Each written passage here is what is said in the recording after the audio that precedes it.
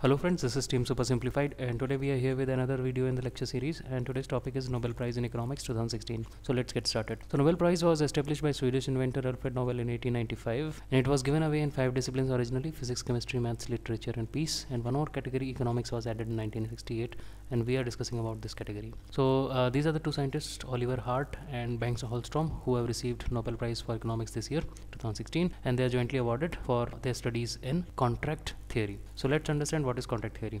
Contract theory is actually the study of the way individuals and businesses construct and develop legal agreements.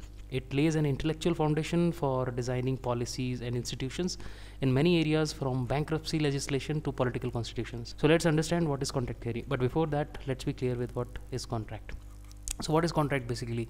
Contract is a legally binding agreement about who will do what in exchange of what, under what circumstances, right? So this is how the contract is. For example, when you take a life insurance policy, how much premium for how many years you will pay, and in case of any eventuality, who will be compensated and how much and in what case, right? So everything is actually written down in the contract. Contracts are everywhere in the modern world, and they can be called the life and blood of the functioning market economy. And contracts have governed the working of the economy since ancient times. As technology improves and organizations become more complex, so the theory and practice of the contract design will only increase in importance with coming days, right? Contracts are most important aspect of the working of market economy. On the spot exchanges of cash for goods do happen, but most economic transactions are actually more complicated than that. There are share market transactions, advance payments, raw material supply clauses in business with a deferred payment. There is a kind of understanding between the transacting parties, and many times there are formal legal contracts, right? So everything from a credit card transaction to insurance, or an employment agreement, to rent deals between the landlord and the tenant, or agreement of delivery and payment between the business house and its suppliers, or share market transactions. All of these transactions involve contracts, right? So, but keep one thing in mind, that the word contract is used in this research in a broader sense. It is not limited to the contracts of the financial world only, right? For example, democracy is also a contract, a social contract, we can say, contract between the citizens and the government. Marriage is a contract between the husband and the wife, right? And in history also we find many political strategic alliances between various kingdoms. These were contracts basically, right? When East India Company came to India and sought permission to set up a factory, a farman was issued by Farooq Sir. It was a contract, right? So I hope now you are clear with the kind of treatment we are going to give to the contract, right? So it is not only that limited narrow sense of market economy or in the financial world. So it will take into account all the formal and informal contracts, right? So actually contracts have some of the problems. One of the problem is categorized as informational problem, the asymmetry and unavailability of information. The transacting parties which are coming together sometimes face asymmetry of information, means one of the party has more information than the other, okay? So this is one of the problems. And unavailability of the information, right? So it is difficult to execute the contract properly if you have if you face this challenge of unavailability of information, and also you cannot design a contract properly, right? So since we cannot foresee future, so it is all the contracts we can say are more or less incomplete. Then conflict of interest is also one of the causes, and different incentive for different parties which are coming together in the contract. So and this is also one of the issues, right?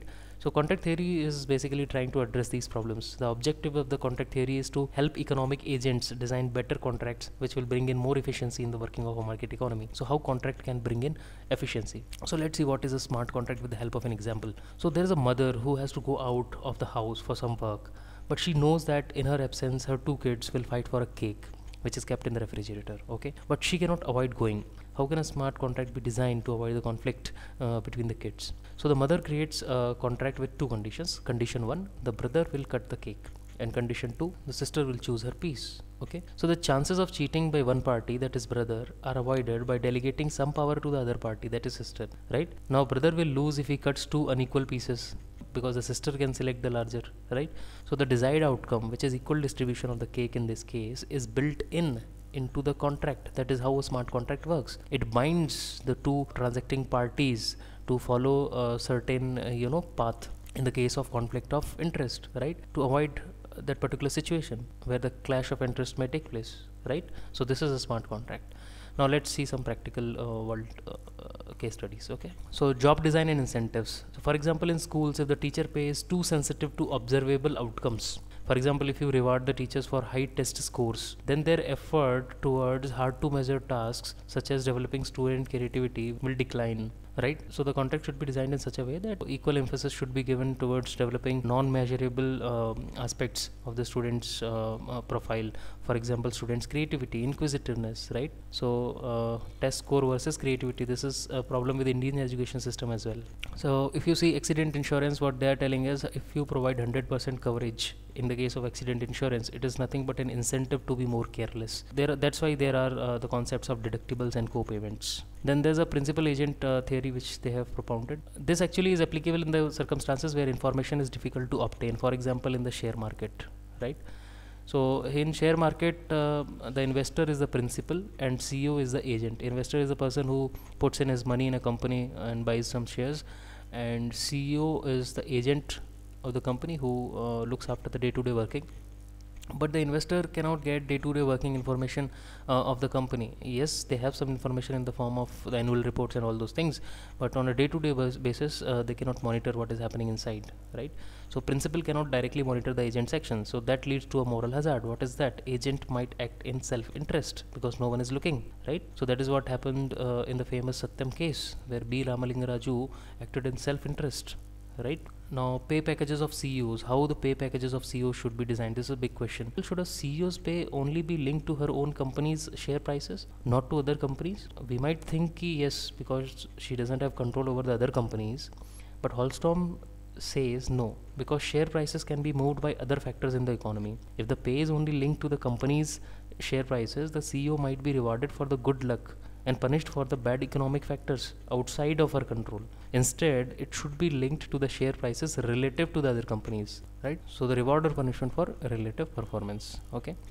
And there's another question they're trying to address here is privatization of public services. So the question is, should public services such as schools, hospitals, prisons be privately owned or not? Which way it will be more efficient? So they are not giving a verdict that this is how it should be, but they are just giving some tools to assess what should be in the best interest. Okay, a company that provides a government service has a clear incentive to cut cost, but it may do so at the expense of quality if it cannot be measured or quantified. Prisons in US were privatized some time back, but the quality degraded and the security measures were diluted to cut costs. Eventually, after some time, the government decision of privatization was reverted back. So they are not passing any verdict whether the services should be privatized or should be in public domain only. They are simply telling that contracts for privatizing them should balance the incentives between improving quality and reducing cost, right? So one should not happen at the cost of the other, right? So a paper published by Hart's Group in 1997 concluded that services might be better outsourced if the quality declines could be averted through competition, as would be the case with the garbage collection or weapons manufacturing, etc. But if it is hard to measure or enforce standards, such as in foreign policy or military operations, then those operations are better kept within the government. Okay, so the conclusion here is that contract theory is about giving each party the right incentive or motivation to work effectively together, right? So that's all, guys. That's all from my side. If you like this video, please do like, comment, subscribe and share, and if you have any topic in mind which you would like us to cover, please let us know. Thank you. Bye bye.